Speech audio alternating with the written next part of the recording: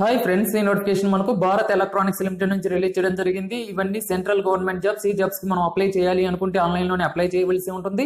ఎటువంటి application fee లేదు. ఈ జాబ్స్ అన్ని apprentice period jobs. 1 year apprentice period కొరకు రిక్రూట్ చేస్తున్నారు. ఈ అప్రెంటిస్ పీరియడ్ కంప్లీట్ అవ్వగానే ఎక్స్పీరియన్స్ సర్టిఫికేట్ అనేది ప్రొవైడ్ చేయడం జరుగుతుంది. ఈ ఎక్స్పీరియన్స్ సర్టిఫికేట్ యూజ్ చేసి నెక్స్ట్ టైం నోటిఫికేషన్ రాగానే జాబ్ అనేది ఈజీగా పొందవచ్చు.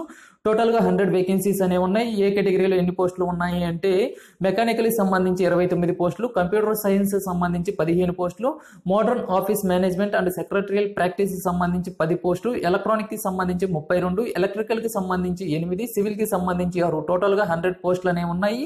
1 year పీరియడ్ ఉంటుంది. స్టైపెండ్ వచ్చేసి 10,400 రూపాయలు ఇవ్వడం జరుగుతుంది. ఎటువంటి అలవెన్స్ ఏమి ఉండవు, జస్ట్ స్టైపెండ్ మాత్రమే ఇవ్వడం జరుగుతుంది. Apprentice jobs. ఈ జాబ్స్ కి ఇండియన్ సిటిజన్ అయిన ప్రతి ఒక్కరూ అప్లై చేసుకోవచ్చు. ఆంధ్రప్రదేశ్ మరియు తెలంగాణ ఇద్దరు అప్లై చేసుకోవచ్చు. సంబంధిత విభాగంలో 2 years లేదా 3 years డిప్లొమా కంప్లీట్ చేసి ఉంటే ఈ జాబ్ కి అప్లై చేసుకోవచ్చు. ఏజ్ వచ్చేసి 18 నుంచి 28 సంవత్సరాల మధ్య ఉన్న ప్రతి ఒక్కరూ అప్లై చేసుకోవచ్చు. గవర్నమెంట్ రూల్స్ ప్రకారం ఏజ్ రిలాక్సేషన్స్ కూడా వర్తిస్తాయి.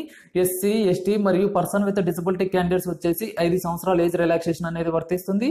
ఓబీసీ కేటగిరీ వాళ్ళకు 3 సంవత్సరాల ఏజ్ రిలాక్సేషన్ అనేది వర్తిస్తుంది. సెలక్షన్ ప్రాసెస్ ఏ విధంగా ఉంటుంది అంటే వచ్చిన అప్లికేషన్స్ మొత్తాన్ని షార్ట్ లిస్ట్ చేయడం జరుగుతుంది. ఆ షార్ట్ లిస్ట్ తర్వాత రిటర్న్ టెస్ట్ అనేది పెట్టడం జరుగుతుంది. ఆ రిటర్న్ టెస్ట్ లో మెరిట్ ఆధారంగా సెలక్షన్ అనేది చేయడం జరుగుతుంది అని క్లియర్ గా మెన్షన్ చేశారు. ఈ జాబ్స్ కి మనం అప్లై చేయాలి అనుకుంటే లాస్ట్ డేట్ వచ్చేసి 21వ తేదీ జూలై 2019 లోపు మనం అప్లై చేసుకోవాల్సి ఉంటుంది.